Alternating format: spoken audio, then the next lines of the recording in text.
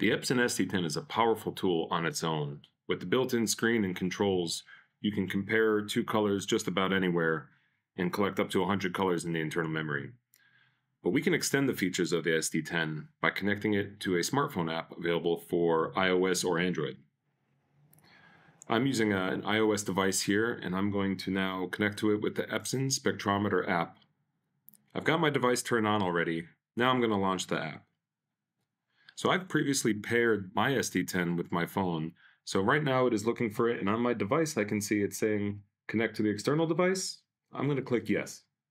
Now I'm connected, and you can see up at the top of the iOS device, I see Eric SD10. That's my device. I can see the battery level, and the text is in white. When it's disconnected, the text is gray. The first thing that happens after connecting is any color that I measured since I last connected to my smartphone has now synced to the smartphone. So these are some of the last colors that I measured in. What you're looking at now is the home screen of the smartphone app. And I can scroll through some of the colors here that I've measured previously. I get an overview of the LAB values, and over to the right-hand side, I can see the date that they were measured. You can tap any of these to go into a more detailed screen. Here you can see lab values, LCH values, RGB and CMYK values as well, and those are related to default profiles that you've defined in the settings of the smartphone app. Down at the bottom here, I have the time and date that the measurement was taken, what mode it was taken in, and even the serial number of the device that was used, in case you're using multiple devices. One thing the app really adds to the experience of using the SD10 is putting color in context. You've captured a bunch of colors at your customer's location, and you need to keep it organized. And here I can add notes and add something about this color to put it in context and help me remember what it was for later.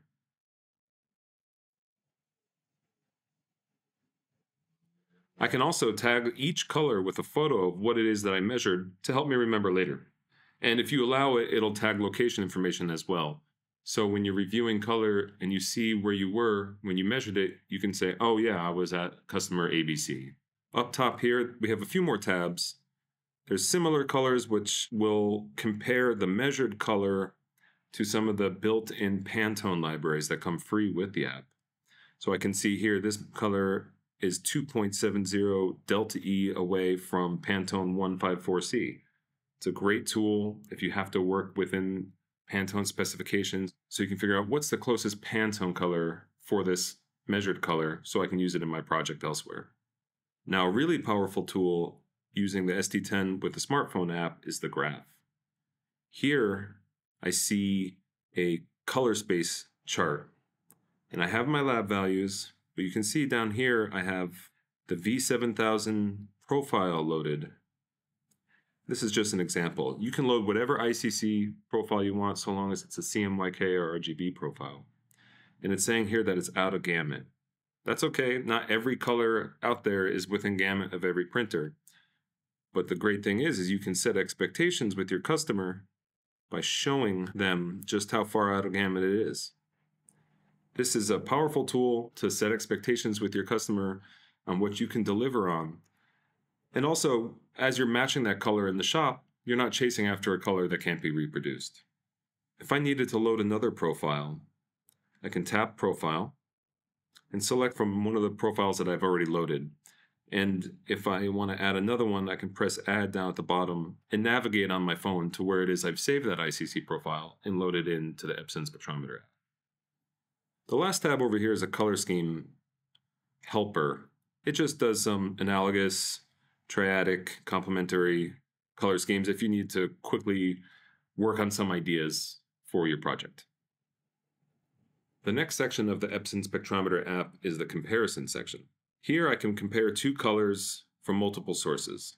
I can pull, say, one color directly from a measurement when I'm connected to the SD10, and pull another one from the history of something I've measured previously. So the first thing I'm going to do here is press the plus button under Standard. You'll see this menu several places throughout the app when you're hitting the plus button. Do I want to measure a color directly? Do I want to grab it from the history? Or do I want to grab it from a color collection or palette? In this case, I'm going to measure directly, and I'm already connected to my Epson SD10, and it's placed on a blue surface. I'm going to tap by Measure Color. And here we go. I've captured that blue. Now I'm going to move my spectrometer over to another blue that I have and press down in the bottom right that measurement circle button. That loaded it into the second space, and now I've got a comparison. I can see that these two blues are not that close with a delta E of 10.21. The great thing here, compared to just comparing two colors with the SD10 standalone, is I can see a little more detailed data about the color comparison.